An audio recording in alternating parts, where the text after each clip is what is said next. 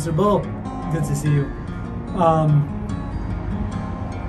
Hope this Tuesday finds you well. You know, you once told me something I haven't forgotten, which is if I could only bottle you, Ariel, bottle little bits of you and package you, you know, it'd be such a beautiful thing. So it has stayed with me so much through all these years, just throughout my creative, strange, romantic travel pursuits. And I have a lot of other reflections on that we'll save for another time. But just consider this a little package of the bottle you wanted. I just wanted to share some thoughts. It's been a while. It's great to see you, my man, even in this medium, which wasn't my first choice, which eventually I'll get to. We were wondering if this is safe.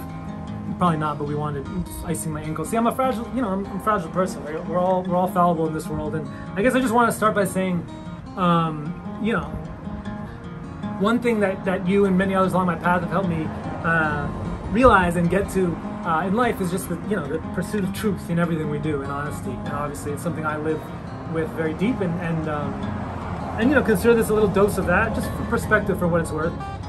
We all have different strengths in this world, like, and I think part of my own journey has been acknowledging, despite all the areas I succeed or excel in, I should say, I have massive shortcomings, man.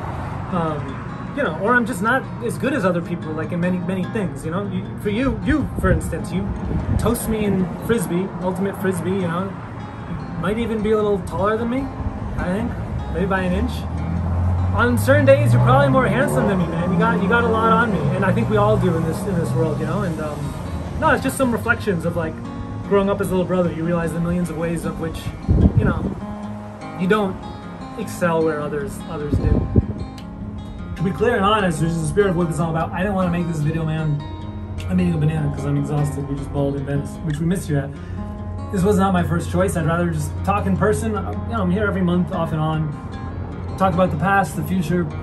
I'm a fan of, you know, just hashing things out and letting actions speak louder than words, as they have done for all of us over these many years, right? We're not about what we say. It's about what we hold and what we know in our hearts. Well, they say sunlight's the best disinfectant. And again, just a reminder, this is not my medium, man. I'm camera shy. I don't really like film that much.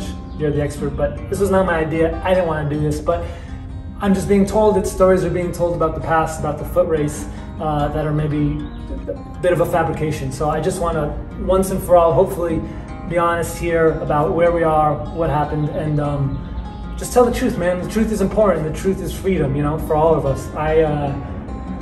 I'm just one man myself, and I think my commitment to the truth and helping others see the light where they choose to see opacity and confusion, is because I have so many times been maybe where you are or where others are. And airplane, by our own confusion. I only raced you in the first place as a gift to help dissolve the ego that I saw so clearly vibrating, you know? You're not the first person to think they could beat me or think that they're faster than they were. And again, it's not about how fast one is, or we're all gonna be old men barely hobbling. The truth will set us free. Day of the race, again, I'll remind you of it. Beautiful sunny day, not unlike this one, sunny California. We were down by the water, several people were there, which makes it so much more interesting that you're telling stories about what didn't happen. But if you recall, exploded out of the gate on the sand. And I do, what I often do with people, I let you hang with me for a little bit once I realized, you know, it wasn't gonna be much of a race. I let you hang with me for a little bit longer than I normally would because you were so confident you were gonna toast me before I, you know, started running and left you in the sand. I think you remember this. I, you know, felt a combination of good, bad, like cruel.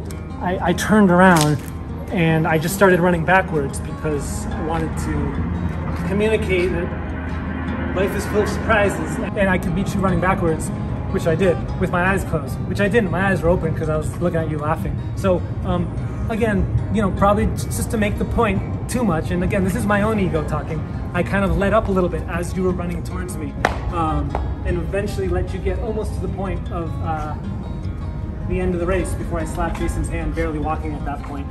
It wasn't the first time I toasted someone in such an unceremonious manner, and it won't be the last, man. And I swear to you, it's not a part of me I love, but I only do it because I feel like it helps all of us grow when we can realize like where our limitations are and where our reality, meets illusion in that. And I just know the gift of speed is one I've had. I know doing it on my own. I don't take credit for my athletic prowess. I really don't. And again, I hurt my ankle today in basketball. There's a million ways I fall short, but I feel like this, like then, is an attempt at a gift of saying like, you can't beat me in a race. You never have. You probably won't. But if you would like to do it again, we can. I expressed this when I was trying to wiggle out of recording this video to our dear friend here. It's a forming black eye from basketball today, by the way. And this is not a challenge I'm not challenging you again. I'm just saying, if you ever want to run around or race again, we can. I'm in LA once in a while, but I don't think we need that. I think we've outgrown that. I think we know what happened and we know what will happen.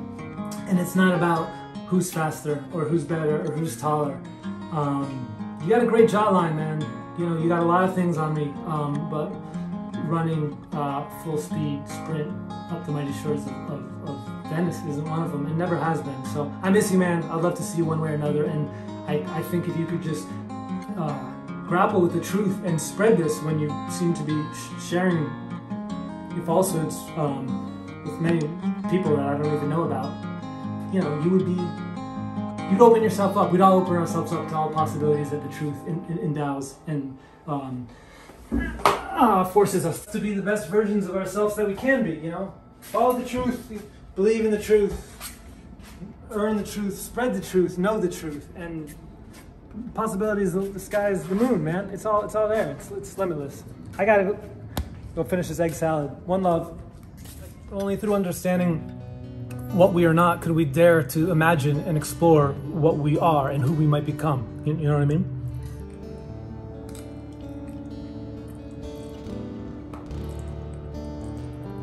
I'm not that good at skiing.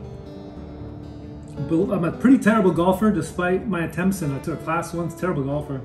I'm not even great at calculus, man. I bust my ass off in school. I like squeeze out an A-. I'm not that good at math naturally. There's many things I'm not great at. And I continue to learn them. It's like the humbling part of growth and being an adult, Or learning the world, being humbled in a million different ways. But one thing I do know is I'm faster than you, and it's not a choice. I didn't choose to beat you in a foot race. I just did. I didn't choose to be fast. It's just like the way the universe crumbled. It's not my fault.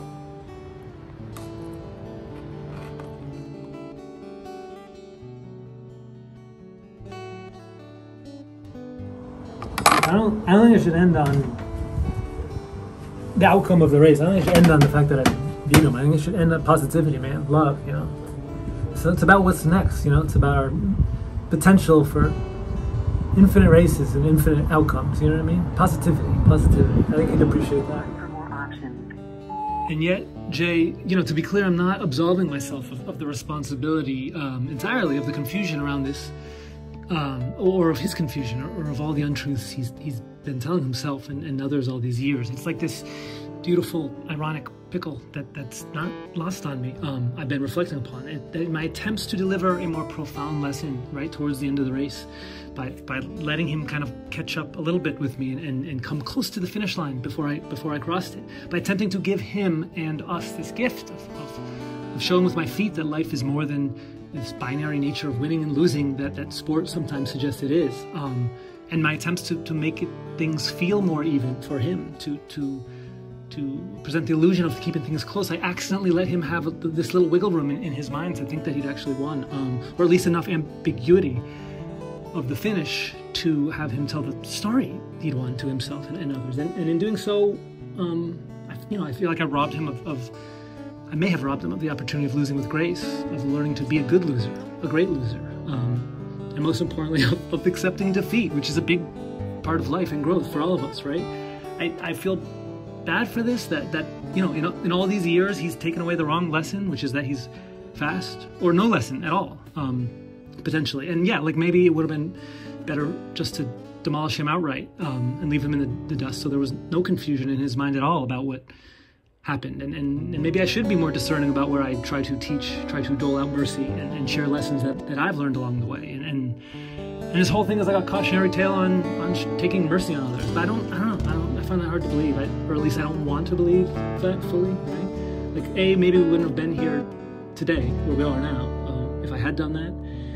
But B, I guess I just want to believe that all of us, and he and I and you and everyone can see things as they are and accept the gifts when they're given and presented, and not see things as they aren't, right? But maybe that's just naive of me. I don't know. It's not a race, you know what I mean? It's not really about the race. Life's not a race, it's a journey kind of thing. It's just the irony of this whole thing.